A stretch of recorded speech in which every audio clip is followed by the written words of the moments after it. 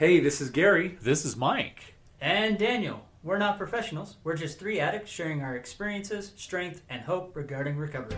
Having had a spiritual awakening as a result of these steps, we tried to carry this message to other addicts and to practice these principles in our lives.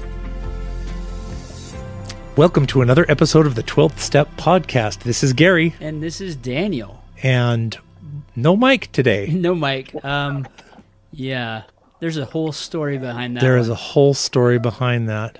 I'm wondering if we should spill the beans or let him do it, but I think we'll give him crap when he comes back. I think so too. And then everyone will know what we're I will just about. tease this much. It had something to do with him forgetting his birthday. Yes. And then we'll let him tell you the story. Well, it's good to see you, Daniel. Yeah. Been a hot minute. Tonight we have a special guest with us. Yes. So Jeff is one of our listeners, and we know him through... Jeff was in my Sage group. Yeah. Sage 1 and through that, and then also 12 Step. Right, and Yeah. he's a listener to our podcast, and Yes. he had a suggestion for an episode, a topic of discussion, and because we knew who he was, we thought we'd invite him on and invite him to be part of the discussion. So we'll go ahead and turn a little time over to Jeff. He can introduce himself and kind of pose his question, and we'll go from there. Yeah. Okay. I guess I'm Jeff. I've been working recovery for a few years now. I think going on 4. And I don't know what type of information you guys want. But, No, that's fine. That's perfect. Yeah. And then, so I was thinking a little bit about cycles and other things like that. And this week, well, this last couple weeks, this last month has been not too easy. And I've noticed that being a pattern in my life. So like I've noticed that, that springtime for me has been one of those cycles, one of those times of the year that just tends to be that much more difficult. And, I wanted to get your guys' thoughts on it and see what you guys thought about springtime. About springtime or just I'm going to... Or cycles in general. Sure. I mean, you know what I mean? Because, I think there's I think I've noticed that a lot of addicts have an issue around spring. Mm-hmm. And I think it might go a little bit deeper than just that we're coming out of winter and there's more activating things out there. I mean, you see people start shedding their layers and that type of thing. But I think that it might go a little bit deeper than that. Yeah. I think you hit it kind of on the head there. There's part of that component, which is, we're coming out of winter. We've kind of been in this hibernation mode where we're trapped in our homes. Mm-hmm. And now we can escape from that, and then, like you said, people are starting to shed layers. I mean, in the winter, we have multiple layers on to keep ourselves warm, and then they start shedding that. We're kind of going into this renewal type thing. So I think that's a component to it. It would be interesting to know if people in the Southern Hemisphere have a corresponding... Yeah, the opposite. Yeah. Yeah, because to correspond with their springtime. Their winter is more of our summer. Yeah. Right. It would just be interesting to know. So I think we can take this discussion into 2 different directions, and I'd like to explore both of them. First one that I'd like to talk a little bit about is just patterns and cycles. Mm-hmm. And then and then I'd also like to talk about just kind of the nature of the season, spring itself. So which one should we jump into first? We can do patterns and cycles. Okay. Yeah. And then we can go to the other ones.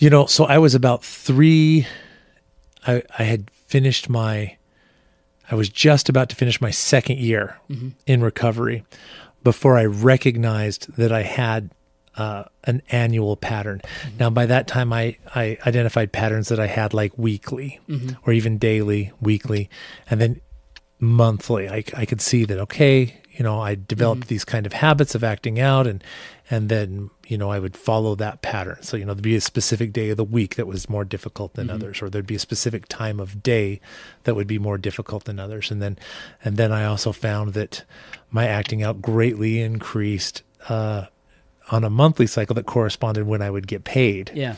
You know, so I developed these patterns and I learned to recognize those. Now I've told this story before, but I have two yearly cycles. There are 2 times of years that I really struggle. One of them is the spring, you know, and the other one actually is in the end of October going into the holidays is another time when I'll feel myself ramping up. And it was kind of funny because I didn't recognize that there was a cyclical pattern there until one day, you know, like I said, I was about 2 years into recovery, and this story still embarrasses me. I don't know why, but so my wife brings home. Have I told you the breakfast cereal story? Yeah. Yeah. So she went out and she bought some Count Chocula, the monster cereals, and so blueberry and that. all that kind of stuff. And so I came home and I saw all these monster cereals on the counter, and it was activating. And I thought, oh my gosh, what does this mean? Like Count Chocula is doing it for me? That's a trigger. What does that mean? But that was the catalyst that made me think, oh no, wait a minute. It's because that's an indicator that the season is starting, you know, and so I started watching myself, and I could see that because Halloween is hypersexualized anyway, you know, and actually as I thought about it, a lot of the first pornography that I had gotten into was a lot of horror movies because there were, you know, and so when those kind of elements started to present themselves, I noticed, okay, I have a cyclical pattern. And when I noticed that these things are starting to happen, it can be activating for me. And that was very enlightening. And I think that's the real answer to the springtime thing. Okay. Is because it's like that precursor saying, okay, if we're going into summer, we're going to see, you know, women in smaller swimsuits, let alone we go to the beach, we go to the lake, we go out on boats, we go water skiing, those activities, or water sliding, or up to the canyons to go hiking up to waterfalls and stuff like that. Or go to hot springs, which are situations where we're going to see individuals with less clothing. And our brain knows this, and it's like, oh, it's starting to warm up. So that first trigger starts that, you know, that first nudge to roll that boulder down the hill. Let alone, besides that, because we're going into summer, we see much different marketing ads on TV than we would see, you know, in the fall going into winter. Those are more family oriented because we're moving into, you know, the holidays. But when springtime comes, we're seeing, you know, even a hamburger commercial. We're now seeing, you know, women that are wearing less clothing and being very provocative and revealing, let alone the billboards change as well. So there's a lot of this marketing that is affecting us, and our, you know, even though we're working on it, our brain is picking up on these things. Even if we're just driving down the freeway, it's noticing these billboards. Movies change. You know, we go from family-oriented movies to more blockbuster stuff that's showing, you know, women in risque clothing, let alone there's more sexual scenes that show up in movies during that time. Again, our brains pick up on those things. Do you know what I noticed in myself? One of the things that was kind of activating for me during this time is pretty much every year around the 1st, I would commit that I was going to stop and I'm not going to do this anymore. And then I would white knuckle it. And that would last maybe till about March, maybe. And then, you know, there'd be lapses and relapses. And then by that time, I'd be so frustrated that, you know, now it's like, well, you know, just go for it, you know, screw this. And so that was also an interesting pattern that I had developed, you know, and even, you know, the mountain type of acting out really heightened for me because it's like, and I developed the cycle. It's like, well, you know, I did my best. I tried. And so I think that maybe that at least was true for me. Maybe that's something that other people should consider too. I mean, I think, go ahead. I think that's actually, I think that's actually one of those things that rings true for me. And I don't necessarily think that it's always been something associated with, okay, I made a commitment to not act out in January, but like I made some sort of New Year's resolution, and I failed at it. and Yeah. I failed at it, Mhm. you know, and so then I turned to acting out as a solace to that fact that I felt not good enough at that point in my life, you know, and so I just turned to acting out rather than you know, continuing with that or realizing, oh, okay, well, it's just a New Year's resolution, which are silly to begin with. And you really can continue just because you slip up on one thing or the other, you really can continue doing whatever it is you need to do. Yeah. I mean, the one thing I wanted to point out there is, you know, congrats at getting to this point in your recovery where you're noticing there's a cycle going on. Yeah. Most often we're not realizing we're doing this. This is something I've been working with, Shane, our fellow therapist, with, that over the years we've programmed our brain to pay attention to certain things, you know, and I think these cycles are come about because of that programming. You know, we've programmed ourselves that at certain times of the year, once the Count Chocula shows up on the counter, I start going to XYZ habits, Yep. which brings me closer and closer to my inner circle stuff. You know, and so my brain, you know, just walking in normally sees that and says, okay, It's time to activate all this. I'm yeah. now following this programming pattern. You know, and I think that might be the case here where a lot of us are going into spring and it says, okay, you know, March 20th, it's now the first day of spring, go to this programming pattern. And then we start following that. And that's the point of recovery, is breaking those cycles, reprogramming our brain, and creating a new cycle that's healthy. And these kind of annual cycles are harder to detect than others. Yeah. I mean, it's easy to pick up on a daily habit. Yes. You know, oh, Yeah. mornings are rough for me, or afternoons are rough for me, or even weekly ones. You know, yep, I know this, and this. But like I said, I was going into my third year. I was finishing up my second year, getting ready to go into my third before I realized, oh, this is happening, and I recognize that it happened last year, and I didn't the first time I just thought, I have no idea what's going on. This is just really rough, and then it eventually passed. But the second time, it was like, man, why is this happening again? And I started to look. So something that might be helpful, particularly for people who are in the early stages of their recovery, is to be mindful that you have multiple cycles or multiple patterns of behavior going on at the same time. And if you feel yourself, you know, being activated, kind of pay attention to that, keep track of that kind of stuff. And then, you know, when the next year kind of rolls around, be mindful of that. Well, yeah. I mean, when it's daily, it's easy because, you know, we'll have 3 or 4 occurrences within a week. If it's weekly, we can catch that fairly quickly because, you know, within a month or two, we're going to have multiple occurrences. But when it's annually, you know, like we're saying, it's harder, you know, because once it's passed, we got to wait another year before that comes back up. But if you can get to a point in recovery where you're like, oh, wait a minute, I'm feeling activated, you know, then you can pay attention. Okay, what's doing it? What have I seen? What have I heard? What things? It could be a song that's only played around Christmas time, you know, that starts that. Kind of like the cereal. It could be a number of things that we got to pay attention to.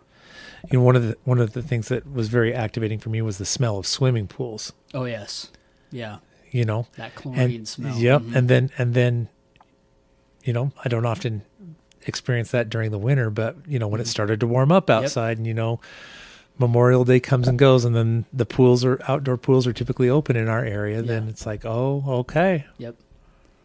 Yeah, that's it. I think that's another thing. Spring's like, okay, we're one step closer to the pools, one step closer to the lake or whatever, like that. So it's definitely interesting. You know, with you of spotting this and kind of paying attention to this, Jeff, what are some other things you've been corresponding to that? Is there certain things, or is it just the season itself right now? And I'm also interested in knowing what you're doing to deal with it. Yes. So one of the big things for me, I mean, and this is why I kind of picked up on that idea of the disappointment of the New Year's resolutions. But another part of it is my birthday. I mean, speaking of birthdays, right? I mean, with Mike not being here today, but my birthday hasn't always been the best time of year for me.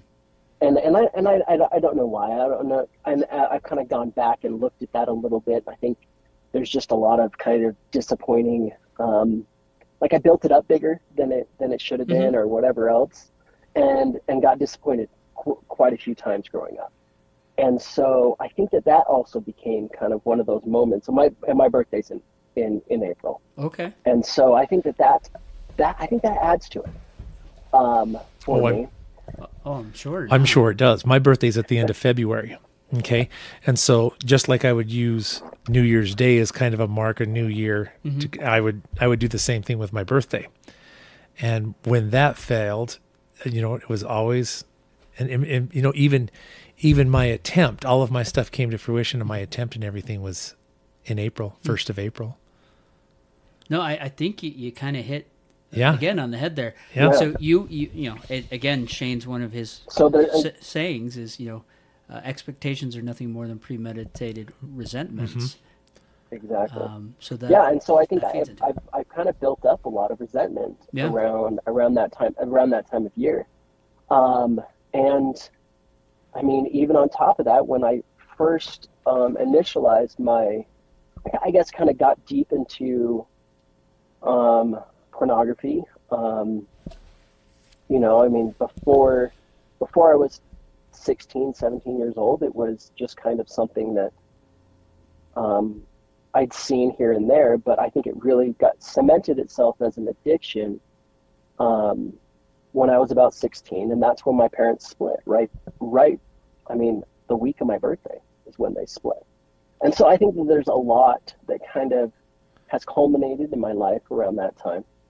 And so, I think there's just a lot that kind of happened right around that exact same time.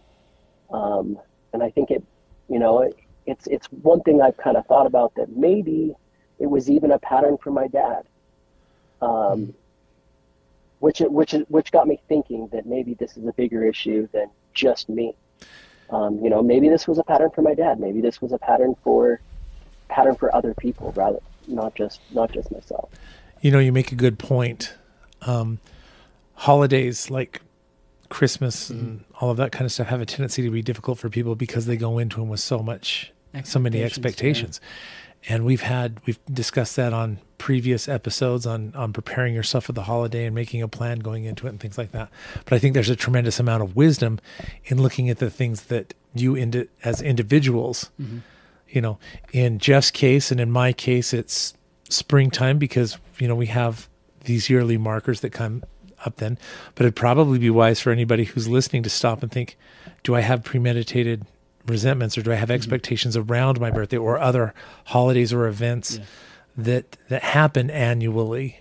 And are those areas during the year, or those times during the year activating? Is that one of my yearly cycles? Because it would stand to, I think Jeff, I think you're spot on there. And I think there's a lot of wisdom for, anybody who's listening to kind of stop and think about, okay, what are the things that we do every year? What are the traditions I do every year that have these expectations that come along with them? And do I behave differently when they're not met?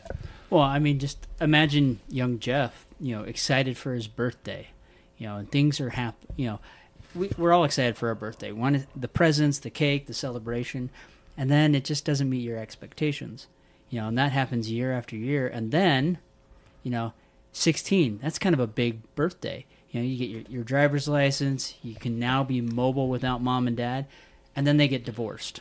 Yeah. How does that affect a person? Those are those kind of negative programmings that get in there, and then we fall into pornography and that addiction. Yeah, I mean, and it helps us feel better, and so but that teaches our brain, oh hey, when this time comes around, this is how I can make it better. Even if you don't like those times of year, Yeah. I mean, you might have a particular event during the year that you absolutely do not like, and then you'll spend all of this time dreading or all this negative anticipation to it, and that can be activating too. I mean, my birthday is at the end of December. I mean, it's right after Christmas, right before New Year's. It has always sucked. And on top of that, my mother can't even remember what day it's on.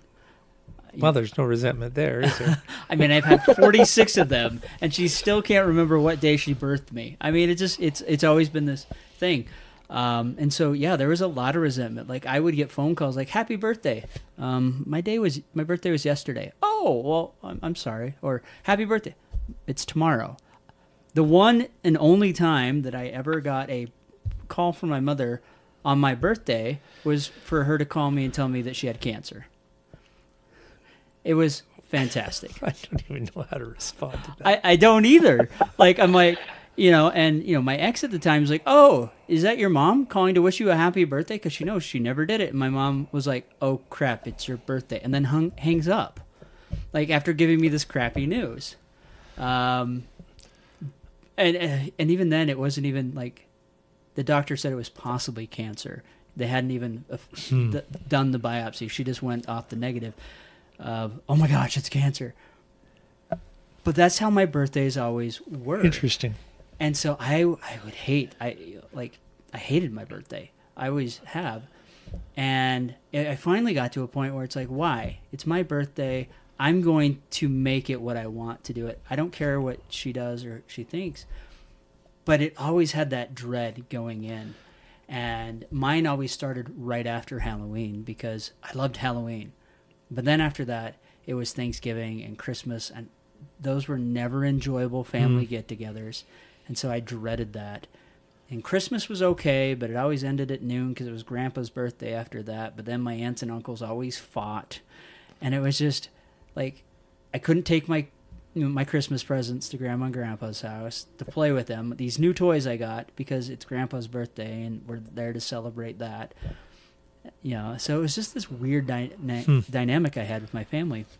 But it always fed into that. And then looking in recovery, it's like, why am I allowing this to keep going? This program that's running in the back of my head that's making those seasons horrible. And I think that's what we need to do.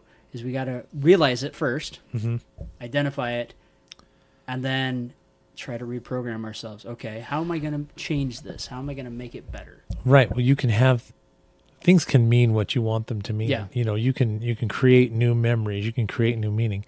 Jeff, tell us a little bit about, now that you've discovered this pattern, okay? Yeah. What are you doing? What are you actively doing to, because, it's still pretty new. We're just getting into spring. Summer's, another month or so.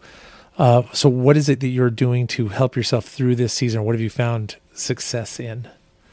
So one of the things is that I sat down and the first thing I did was sat down and talked to my wife about this, because I think that this is something that she needs to be aware of, as well as myself. And so I think sitting down and having an honest conversation with her and being like, "Hey, like, this has always been a difficult time," and we talked about it for a while, and I mean, that has just kind of brought to light, that I just need to be more cautious, more aware of what's going on, more aware, and get back to some of those basic, first order changes that I implemented in the beginning, and just checking in with her on a regular basis, checking in with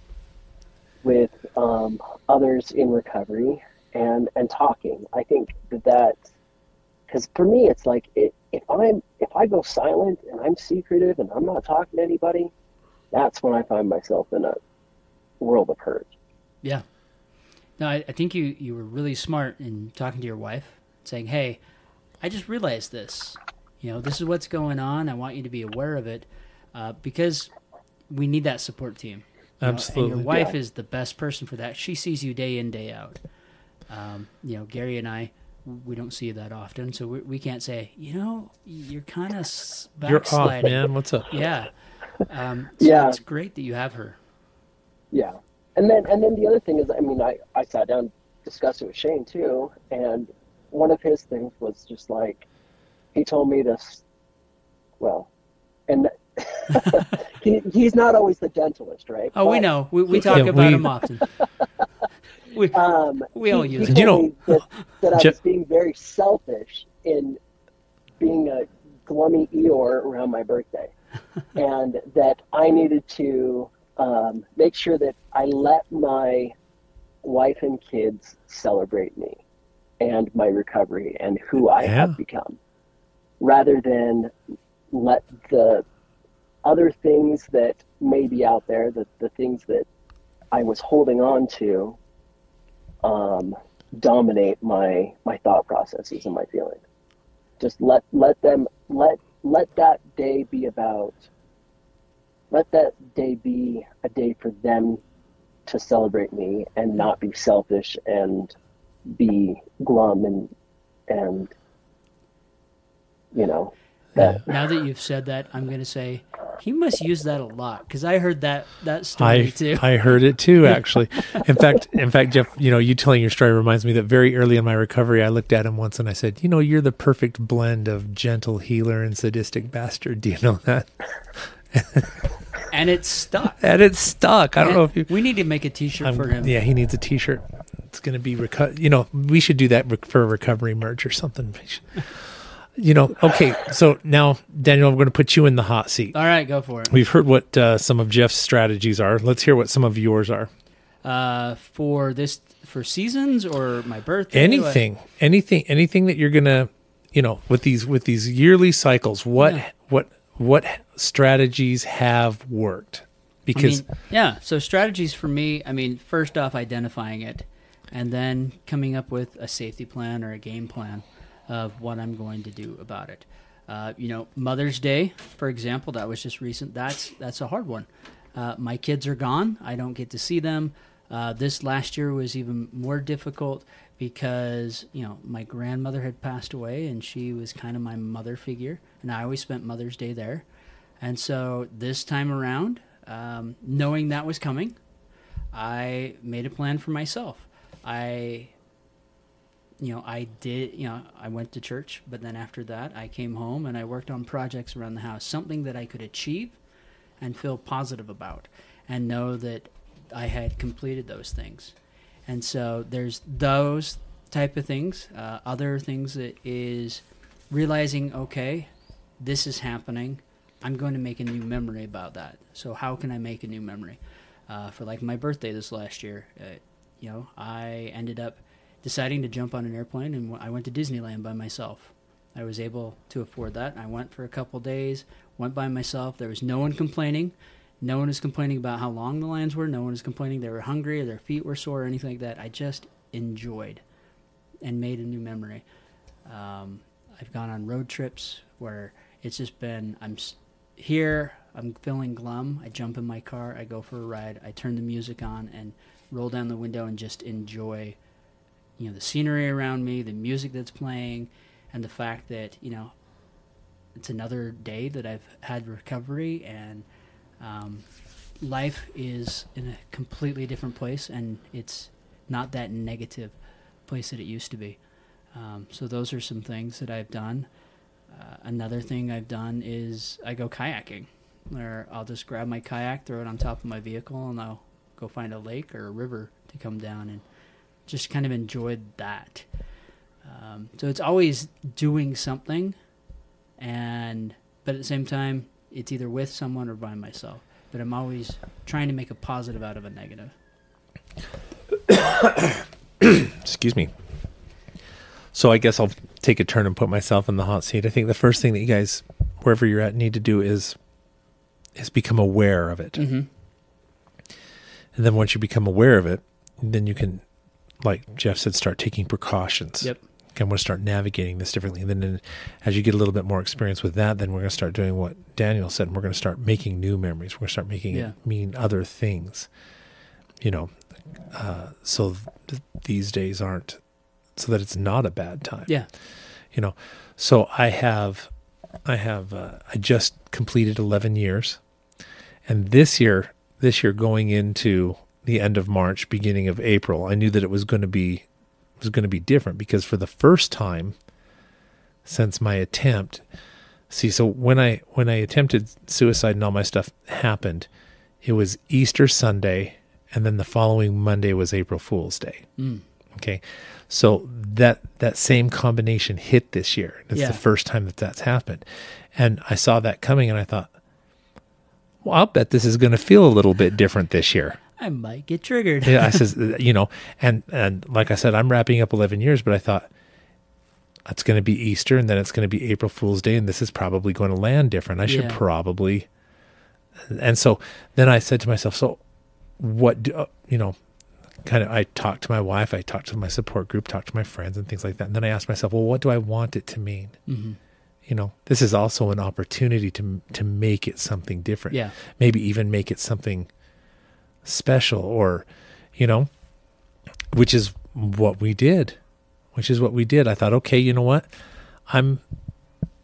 Easter's always been kind of a hard season for me, and, kind of a hard day. I says, you know what? I'm going to start earlier, and I'm going to make it a season a little bit more like Christmas, and just observe things a little bit differently, and try to change the whole thing. Yeah. And some things worked out better than others, but on the whole, it was absolutely fantastic. It was absolutely fantastic and very cathartic in a lot of ways. Yeah.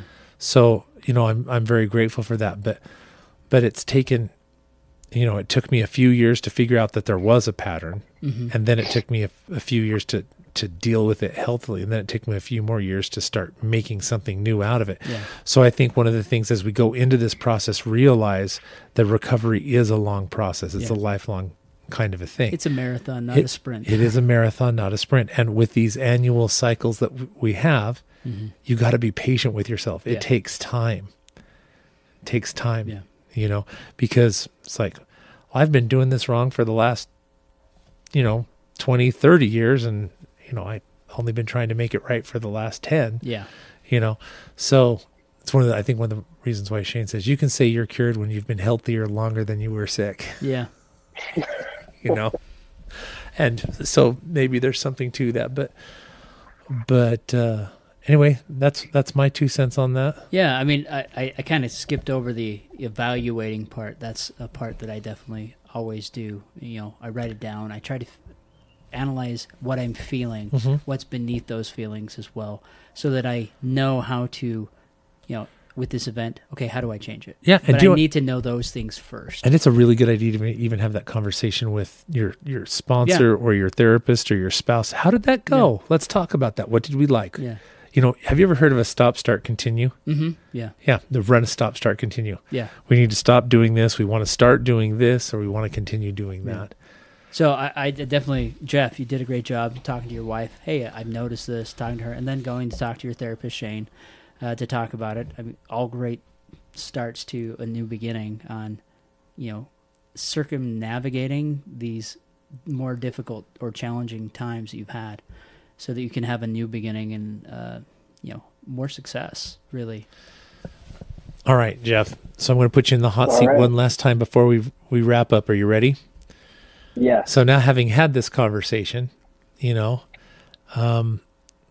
next year, what do you think you're going to do differently? I think that I'm going to prepare a little bit more leading into it, because I recognized how activating it was this year. It's like, okay, now I know what it's going to be like, and now I can try and make some better memories. I think I did an okay job around my birthday after I got my sense slapped into me a little bit. Mm-hmm. But I think that I can do better with that. I can improve upon that, and realize that this time of renewal and this time of new birth around spring can be just that. Yeah. And focus on my recovery rather than focus on the doom and gloom of my past. Yeah. I think that's fantastic. It is. Another way to kind of reframe it is, spring is, that rebirth, that renewal. Maybe spring can be that renewed commitment to your recovery Sure. every year, where it's like, I'm renewing my commitment that this spring, going into spring, this next year is going to be the best year I've had with my family and my children, even better than last year, kind of like Gary's saying, do the next right thing. This could be the next right year or the Yeah. next best year of your life in recovery, and maybe look at spring that way. That's one thing I always try to do, is reframe my negative thought on something to a positive. Well, I know something's coming up. I want to challenge both of you guys. Alrighty. I don't know what else is going on in your world, but I know that Father's Day is coming up. Yep. And I'm just going to challenge you to start thinking about it and do what you need to do to make it a healthy one, a good Yep. one. Okay. Okay. That's it. That's what I got. Alrighty. Well, All right. well, thanks for reaching out to us about this topic. Yeah. It was great talking to you and being willing to call in and talk with us today. We really appreciate it.